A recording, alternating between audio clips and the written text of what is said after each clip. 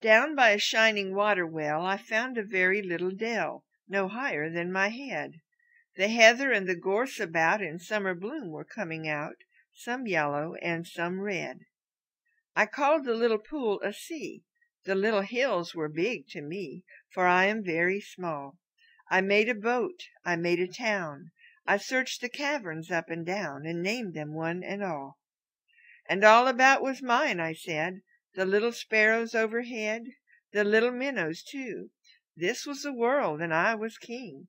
For me the bees came by to sing, for me the swallows flew.